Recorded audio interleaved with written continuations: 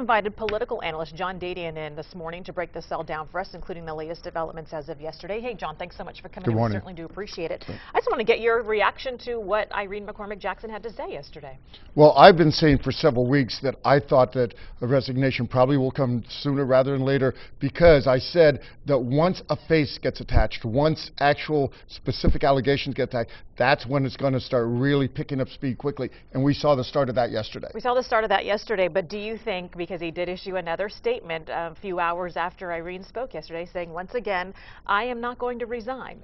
Do you think at this point he's just adamant on that, or do you think he will step down? It's amazing. One of the cliches that I like is when you're in a hole, stop digging. So I don't know why he even issued any type of response, especially now since he has a private attorney. I'm sure his attorney's telling him, do not talk about this particular thing, just try to keep running the city. One of the reasons why I think that he's going to stop down is because clearly the indication so far is probably the city's not going to pick up his legal tab. So he can only go so far until he runs out of money, and then they'll probably cut a deal saying if you resign, we'll drop you out of it, but then the lawsuits against the city will probably continue to go through. Okay, well, let's ask you about that for a moment, because I think there's a bit of confusion as to who starts paying for what now that not only the city is being sued, but Mayor Filner as well. I was led to believe that the mayor, now being a city employee, would be covered by the city attorney in a situation like this, but that's not necessarily correct. No, and the city attorney specifically very clearly said he absolutely said we will not be representing mayor in any circumstances. So that's point number one. So he's on his own for his own attorney?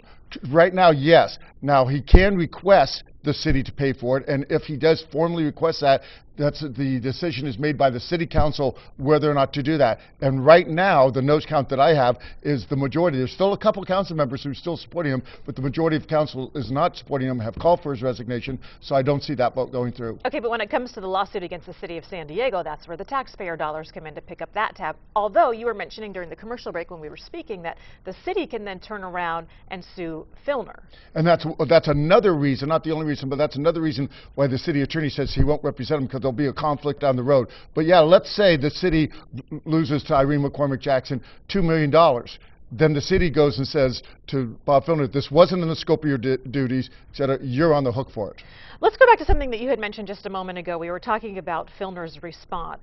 He has carefully issued responses. Originally, it was in the form of a DVD. Now it's just an email that comes out. And they're worded very carefully. During the DVD response, he says, I did not always respect the women in my office. I at times intimidated them. Yesterday, the response via email was, I'm saddened by the charges. I do not believe the claims are valid. Do you think that these are wise responses? Is it better for him just to not say anything at all? Or what do you think of the very strategic wording of these? If I was recommending to him, I would say have your attorney respond if you need to respond at all, and you probably don't want to respond at all. Clearly, Irene McCormick-Jackson is in a very tough spot, and this is why a lot of women haven't come forward. That's why she was reluctant to come forward. But I'll tell you, there's one winner in this. There is one winner in this, and that's Gloria Allred. She is salivating at the chance to depose Bob Filner. And if it comes to that, just listen to the question she's going to ask him. You said you've got problems. You need help. What type of help do you think you need? Watch him twist in the wind. This is, I think, what she's got the skin in the game. Yeah, because she doesn't mince words. That's an understatement. So when you saw that she was now being sort of added to the case against Filner, Gloria Allred, high-profile attorney, what was your thought then? A bunch of us, to be perfectly honest with you, had a pool going about 2 weeks ago to see when she was going to come in. Especially, sort of what took you so long kind of thing? Well, because we heard there's so many women. Now, I know Irene McCormick-Jackson well. I dealt with her when she's a reporter. I dealt with her when she's at the port. But a lot of us, when she walked in the room yesterday, were surprised. I had no idea it was going to be her.